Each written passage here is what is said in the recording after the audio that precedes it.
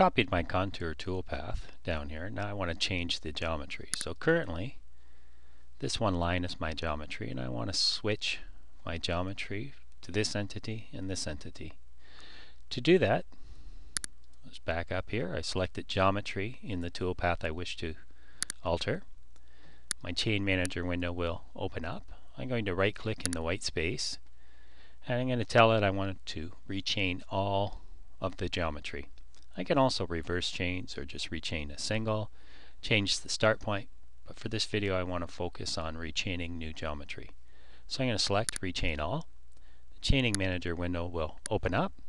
I'll do construction plane chaining in single, and I'll rotate my part around and zoom in so I can see the entities nice and clear, and I'm going to chain this single line and this single line in opposite directions, so the cutter comp will still be on the appropriate side. I'll accept my selections. Chain manager opens back up and tells me I now have chain 2 and 3 selected. Chain 1 was the original geometry. I'm happy with that, so I'll say OK. And then I'll need to go in and alter the parameters for the toolpath.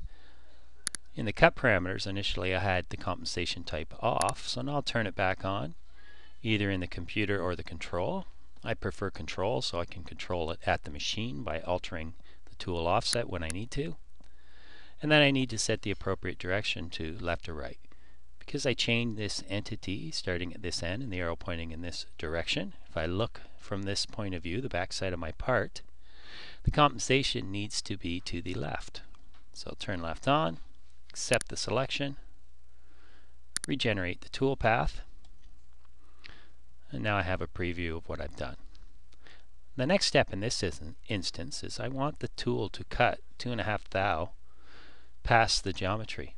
To do that, I'll go back into the parameters, and in the stock to leave on walls, I'll enter a negative 0.0025.